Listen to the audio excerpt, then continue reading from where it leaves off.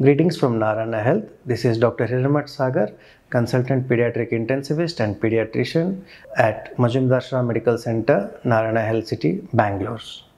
Today I would like to give some information about a new condition called as MISC, that is Multisystem Inflammatory Syndrome in children associated with COVID. As the name suggests, this disease has come up after the evolution of the COVID-19 virus. So before the COVID-19, there was no entity of this disease. It's a new disease with the COVID that has come, and we are mainly seeing this in children. So what is this disease called as MISC?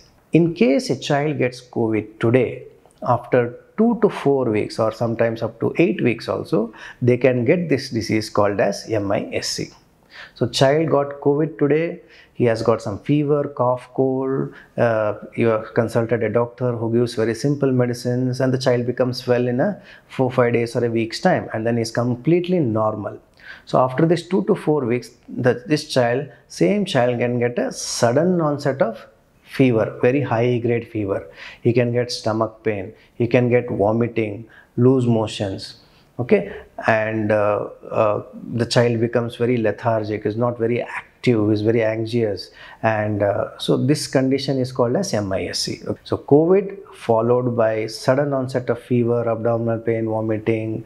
This is a kind of symptom complex of the MISC. Yeah, and the MISC has a spectrum in the sense that like all the diseases which are mild, moderate, severe, MISC is also mild, moderate and severe. In mild cases, the child may have a mild fever, low grade abdominal pain, 1 or 2 episodes of vomiting, loose motions, and the child will recover with the oral treatment. But sometimes it can be life-threatening also, wherein his heart is affected, his BP will go down, his kidney, liver, brain and other important vital organs of the body are affected. In that case, the child will need hospitalization, ICU care and medications.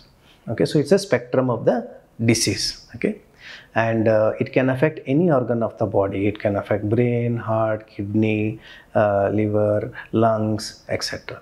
And fortunately, the outcome of the disease is quite good. So almost 95% of the children respond to the treatment.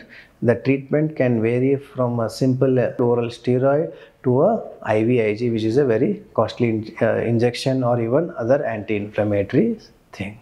Okay, so this is about MISC, which is a new disease seen in children following the COVID virus in the child.